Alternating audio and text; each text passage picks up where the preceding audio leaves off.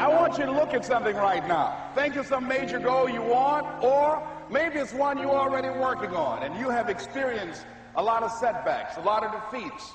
You've experienced a lot of disappointment. Maybe you've already given up, and maybe you just need a little fire, a little encouragement to get back in the game again.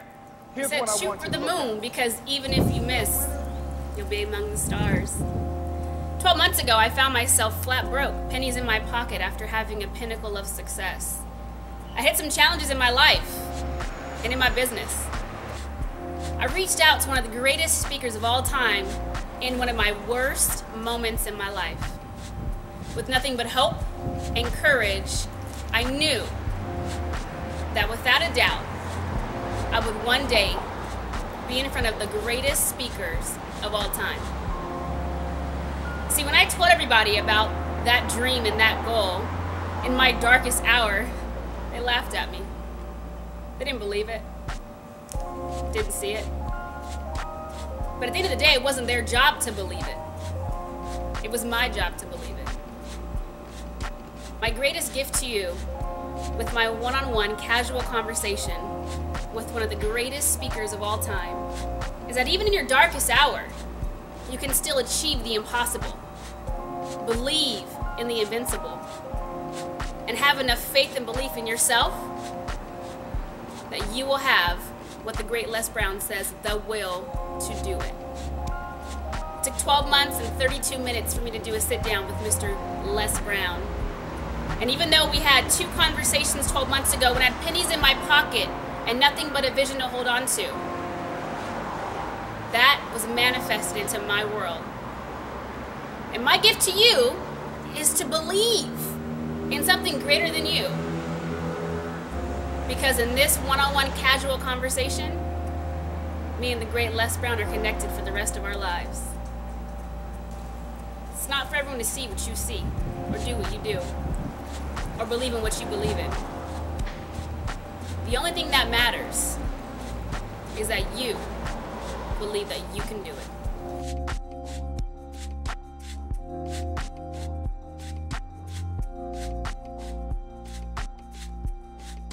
So I'm with, right now, this is insane, one of my mentors. He doesn't know it though. He'll know it in a little bit. And it's exciting because I think he's the best speaker in the world.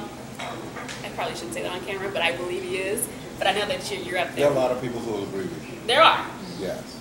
I won't. I agree with the millions that do. And so we're just here talking about entrepreneurship, personal development, getting out of your own way. And one thing that I love the most about you, and my all-time favorite, you got to be hungry. A lot of people agree with that. I did that presentation in the Georgia Dome before 80,000 people, and in the early 1990s. And now it's more important than ever before, because in order for us to not only survive, but to be able to achieve at a higher level and manifest our greatness and to make global impact, and individuals as well as organizations and businesses have to approach their business from that perspective. You have to be hungry. And to me, that is holding yourself to a higher standard, looking for ways in which you can create an experience for your customers by the service you provide, the products, or how you deliver what it is that you see as your expertise, doing it at an exceptionally high level. Now, you said something that was awesome. You said global. Yes. A lot of people shrink their thinking. Would you agree? And they think maybe like they can just tap into their city or tap into the state. How would you recommend someone that's in business that isn't thinking globally? They're just thinking, hey, if I can just get into a few different states, I'll be okay. Well, you can think that way, and perhaps according to the kind of business that they're operating in, they could be that way. But if you're looking at going above and beyond what is commonly expected, then the standards are quite different. Henry David Thoreau said, do not go where the path may lead, go where there's no path and leave a trail. And so I think that there are people today who are looking at, how do I begin to play full out? I just finished doing a tour with Richard Branson. And here's a guy that is dyslexic and has over 500 companies, and still looking for ways in which he can take his performance to the next level. And I think he's a model for all of us of what the possibilities are. We're living in a time when we know that anything's possible. And so playing small to me is not what the option is. You know, I'm 69 years old and I'm going to my 50th class reunion. And it's challenging for me because I'm not thinking in terms of retirement. I'm refired. I'm looking at putting all of the things that I've done in the past into the 69th year and parlay that and take it to the next level. So looking for ways in how you can begin to become more productive, but also achieve a level of mastery in the area where you have decided to plant your feet. That to me is something that all of us look at doing. And just watching and because of this experience in this tour where I was in Adelaide and Perth, Australia, Singapore and Malaysia, and in Hong Kong, that almost said King Kong. But the level of service, it was mind-blowing. You know, Americans have the tendency to believe that we are the dog that wags the tail, when really in truth, when it comes to customer service, we are the flea at the end of the tail that's being wagged. We don't have a clue about customer service. Wow. And when it comes to being competitive, these people take them to a whole new level. They are hungry. They are serious, wow. Unlike anything you've ever seen before. That's interesting. That's intense. That's awesome. It's very intense. That's intense. Yes, and I love it like that. I could tell. Yes. And you look good for 69. Thank you so much. That's awesome. I was talking to some of my friends, and you know, for me, I'm 31, and I know I look like I'm 21, which I appreciate that compliment. Yeah, thank you. But you know, I became an entrepreneur when I was 23, and it was in the industry of direct sales and network marketing. And I didn't even know what personal development was. I didn't even know, with all due respect, I didn't know who you were. Yeah. However, when I discovered who you were, I became obsessed with learning everything that you were teaching. Because it's one thing, I think for me, I can hear what you say, right? I can hear you gotta be hungry, you gotta want it, right? You gotta do things and take advantage of opportunities. But it's another thing, right, to listen to what you say and act upon it and get out of your own way. So I use that as an example because I want to say thank you. Because as a 23-year-old, to hear this and say, hey, listen, you can tap into that inner greatness. You can get things done. That took me to a whole other level. Yeah, and I'm so glad that we were part of that whole process. So really, it's about setting up camp beyond your comfort zone. Because in order to do something you've never done, you've got to become someone you've never been. Most people go through life doing just enough to get by. And we're living in a time that the demands are quite higher. That the day is gone where you go to college, graduate, get a job, work for 40 hours a week for 40 years. The 40-40 plan is gone. There's no such thing as job security. So right now, if you can't find a job, you really have to make the decision to create a job. And you can do that. A lot of people say, how do you do that? Well, first of all, don't ask the question. Because there are things that you're able to do that the mind cannot answer, that you must know that in your heart. When John F. Kennedy, former president, was asked a question, he asked the question, how do we go to the moon? And he was talking to a German scientist in Mobile, Alabama. And the room was packed with staff, and they were ready to record the conversation, take notes, and thought it would be a full-out presentation. He only said 5 words: the will to do it. And he didn't say anything else.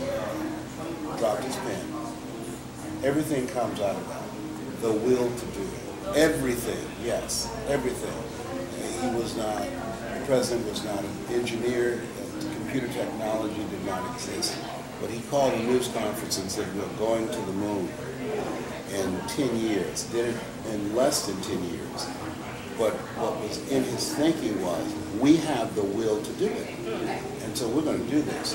And so there are people, entrepreneurs, who had just figured out a way. They didn't know how they were going to do it, but they decided, I'm going to do this. And that, to me, where all the major inventions come from, the record-breaking performances that we see. Someone who said, I have the will to do this, and I'm going to do it. That's powerful. I'm feeling the moment here, guys. That's powerful. So then what advice would you give to someone, because I deal with people on a consistent basis, and I hear a lot of people say, you know, I've tried so many things, and then they beat themselves up with their self-talk, and I don't know if they're aware of it. There are three master keys to becoming successful today, in this era that the late Peter Drucker called the era of the 3 C's: accelerated change, overwhelming complexity, and tremendous competition. Number 1, mindset transformation, continuously. You have to expand your mind. You have to work on your mind. You have to have a regimen to retrain your mental blueprint. Number 2, continuously expanding your skill set. There's not a shortage of opportunity. There's a shortage of capacity to take advantage of the opportunity that stands by. You know, people say that opportunity knocks on every door. It does not knock on every door. It stands by silently, waiting for us to recognize it. And 3, create a community of collaborative, achievement-driven relationships. So when you take those hits, and you're going to have them, when you have the setbacks and the disappointments, and there are times you want to throw in the towel on yourself, you have people that will hold you accountable, but through those collaborative, achievement-driven, supportive relationships, they will carry you through the storms of life. None of us make it by ourselves. Someone will be there as a dream holder and allow us to begin to go through. I think I experienced that several times in my existence as an entrepreneur, because I understand at 23 I was up here, at 27 I was down here. Yes. And so it's a roller coaster experience for all of us. 8 out of 10 millionaires have been financially bankrupt. So it's part of the process. You will fail your way to success. So then what can you tell yourself when you feel like all hope is lost? No matter how bad it is or how bad it gets, I'm going to make it. If you're breathing, everything else is a bonus. Try and land on your back, because if you can look up, you can get up. That's been my motto, and I'm sure so many other millions of people. Let's talk about really quickly, just tapping into what somebody can do right now to change their circumstances. They have to make up their mind. Make up their mind. They make up their mind. The commitment that this is not going to get the best of me. I'm going to get through this. I have a lady that I've worked with who's a quadriplegic. She's blind, can't get out of bed, paralyzed from the neck down.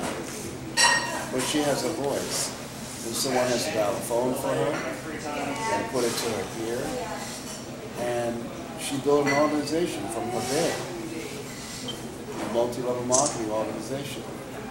From her bed, blind, cannot move, but she has spirit. She made a commitment.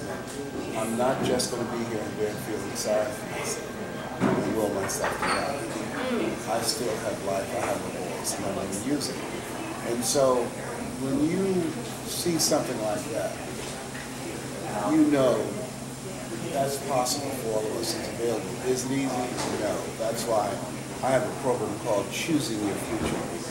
It's called It's Possible, It's Necessary, It's You, It's Hard, It's Worth it, It's Done. Most people won't do the things that they're capable of doing because it's hard. I didn't do what I'm doing now because I told myself that it was hard. I don't have a college education. I was labeled educated and retarded. I never worked for a major corporation, and I wanted to establish myself as an intellectual resource for corporate America. And so my conversation to myself, why would they hire me? I don't have any experience. There are people with PhDs and MBAs and years of experience. Why would they reach over them, hire me, and pay me $25,000 to come in and motivate them to do something I've never done? And that's a practical, logical conversation, and that it would be hard for me to do that. And so I didn't do it for 14 years. But there's something that I live by, that if you do what is easy, and that is give yourself a pass, come up with excuses, justify why you're playing small. If you do what is easy, your life will be hard. But if you do what is hard, your life will be easy. That's a good one. Yes. And I just woke up. Don't get me started up in here. I'm feeling the bing bing moment right now. That was a good one. Oh my goodness. All right, so we're not going to keep you too long, but just wrapping it up because I know you're busy. You just said that you're just starting at 69 years young, right? And barely any gray hair. Because, well, you see some now, but it will not be here tomorrow. Homie don't play that. My kids say, Daddy, you know, you look distinguished with your gray hair. I said, 69, I'm not trying to look distinguished. I'm trying to look young, yeah. So what's next? Where do you go from here? I'm going to train 100,000 voices of hope. Ordinary people, outside of politics, outside of religion, both of which I believe unwittingly polarize and divide people, and teach them how to tell their story and how to have impact on transforming people's mindset, giving them an experience that will allow them to see themselves beyond their circumstances and mental conditioning and ignite them to perform at a whole different level. Just imagine if we had 100,000 Barack Obamas. Just imagine that. Yeah, communicators change the planet. I would not be here. I would not have been able to travel around the world just, you know, and got up this morning after 2 hours of sleep and had this conversation if I had not learned how to, one, transform my mindset, two, to be skillful communicator, and to create an experience that would impact people's lives, and three, have a community of collaborative achievement, supported relationships to help me stay here and go beyond. That's awesome. And so that's available to all of us. Well, I'm one of the 100,000, so we can go ahead and jot that down. All right. So all I need now is 999,000. Well, right? It starts with 1. All right. Well, I appreciate your time. I'm Thank looking forward to seeing everything. We've seen what you've done. We've heard your story. The best is yet to come.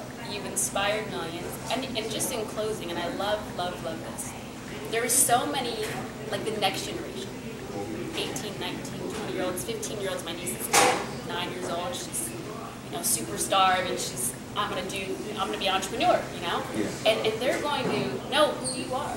It's amazing to me, because I didn't at 23. And look at me today, 31 years old, sitting here. And I want to just touch on this lastly. I knew I was going to sit with you. I didn't know when. I rehearsed the conversation. The will to do it. I did. Yes, and that's, everything comes from there. Everything. And most people are not willing to make that kind of commitment. Most people will give themselves a pass. Most people will come up with an excuse. Most people will say, it's too hard. You can't see it. The results aren't there. They don't have the support. The inner conversation is so powerful. You know, there's an African proverb that says, if there's no enemy within, the enemy outside can do us no harm. Well, thank you. Thank you. I appreciate you for who you are and how you show up on the planet. The world is a better place because God showed you out of 400 million. Done and done. That's my story, and I'm sticking to it. Mr. Les Brown. Thank you. Oh, come here. That if you want a thing bad enough to go out and fight for it, to work day and night for it, to give up your time, your peace, and your sleep for it, if all that you dream and scheme is about it, and life seems useless and worthless without it, and if you gladly sweat for it and fret for it and plan for it and lose all your terror of the opposition for it, and if you simply go after that thing that you want with all of your capacity, strength and sagacity, faith, hope and confidence, and stern pertinacity, if neither cold poverty, famish or gulf, sickness or pain or body and brain can keep you away from the thing that you want, if dogged and grim you besiege and beset it, with the help of God you'll get it. This is Mrs. Mamie Brown's baby boy, Leslie Calvin Brown, saying it's been a plumb pleasing pleasure as well as a privilege. Thank you.